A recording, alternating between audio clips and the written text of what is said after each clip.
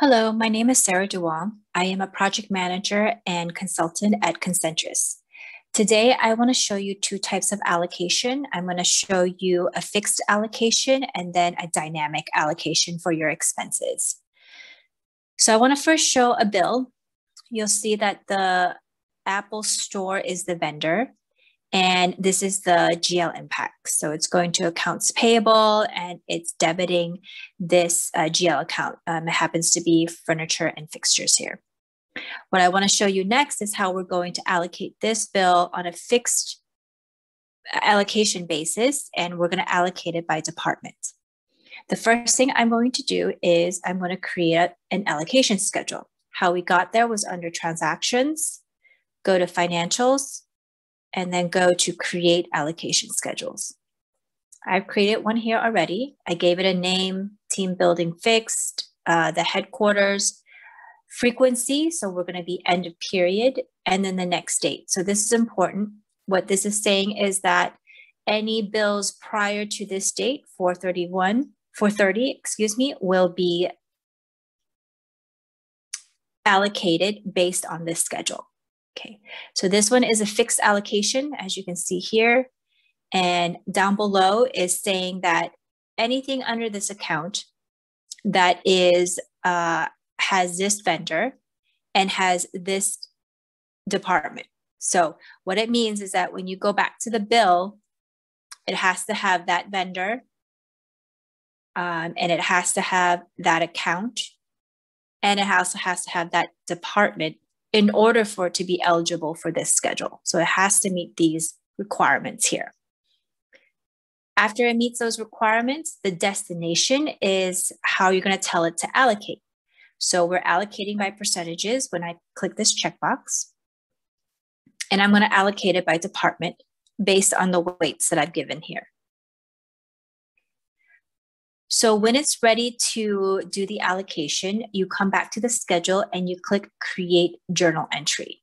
Once you do that, a journal entry is created and the actual allocation is done here. So you'll see that under 1420, $1,000 was allocated to by this vendor, and it was under administration and it was under this location. But now I took it out of there and I'm allocating it to these departments.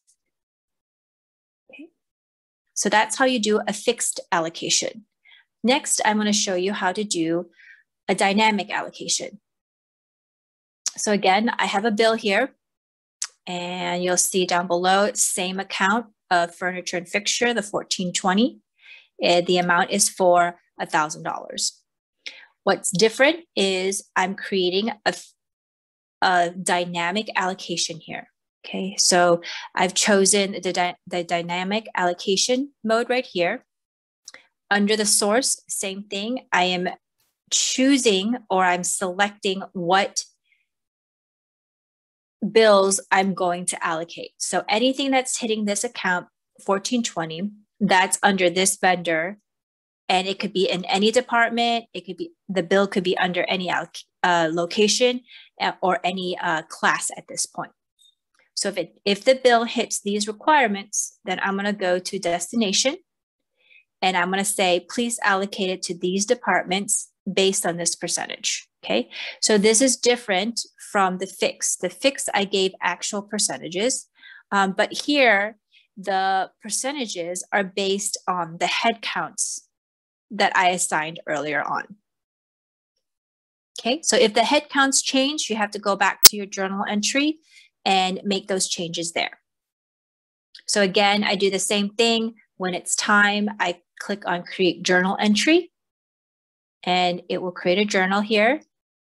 You'll see the original bill down below here being allocated out, and then what's being allocated back into the departments based on the head count weights. You'll see that here in this journal entry. Okay. That concludes the allocation for dynamic and fixed allocation. Thank you for watching.